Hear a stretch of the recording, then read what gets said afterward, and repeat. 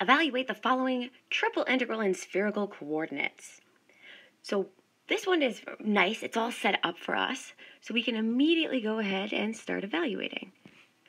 So I identify the inner integral, and we're going to pull that out and evaluate it. So we want to evaluate the inner integral here, which is with respect to rho. So we have the integral from 0 to 3 cosecant of phi of rho squared sine of phi d rho. So our variable here is rho, so we can even pull this sine of phi to the outside of that integral if you would like, since it's held constant. So this is sine of phi from 0 to cosecant of phi of rho squared d rho. And so this integrates to sine of phi multiplied by rho cubed over 3. And we're going to evaluate now from 0 to 3 cosecant of phi. And so when we plug this in, this is going to be sine of phi by 3 multiplied by 3 cosecant of phi cubed. So 3 cubed gives us 27 cosecant of phi cubed. And then we'll have minus 0. And so let's see, we can simplify this.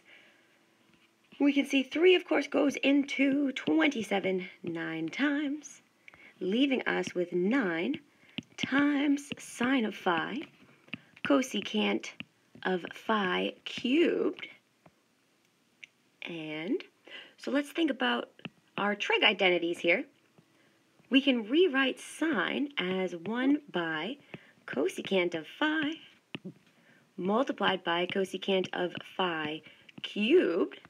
So this cosecant in the denominator cancels one of the cosecants in the numerator, leaving us with 9 cosecant of phi squared, which is as simplified as we can go and is a general antiderivative. Woohoo! So we can plug this back in to now go ahead and evaluate the middle integral. So our middle integral is with respect to phi.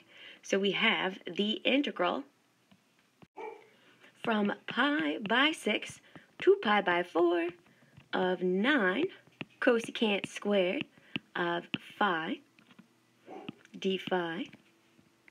And so again, this is a general antiderivative. So this integrates to 9 multiplied by cotangent, negative cotangent of phi from pi by 6 to pi by 4. So as we head into evaluating here, I want you to recall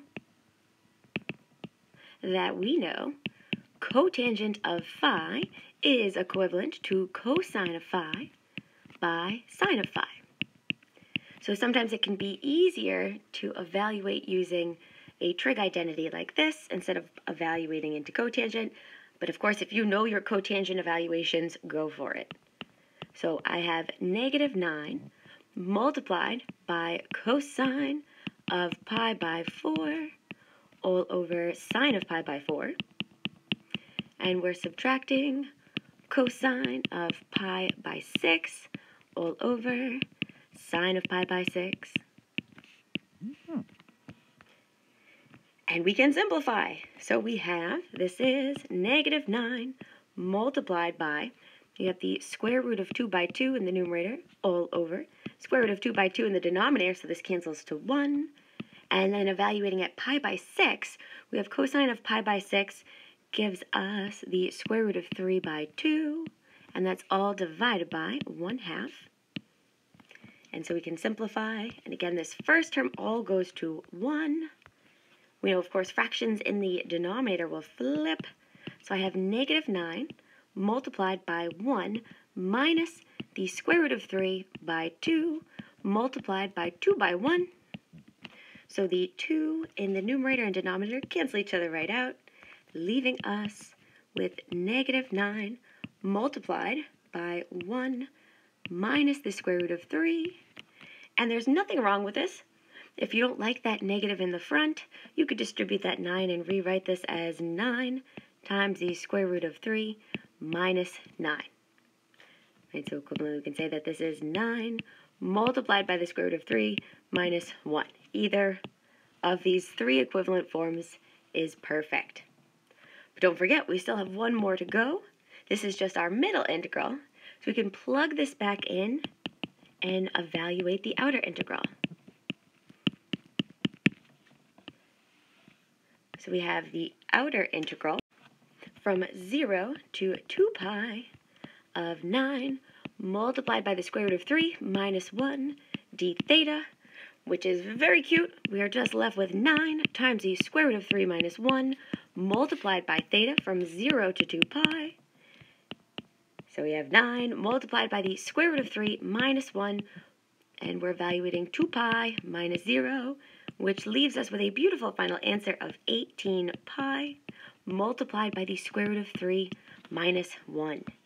And this is our final answer here.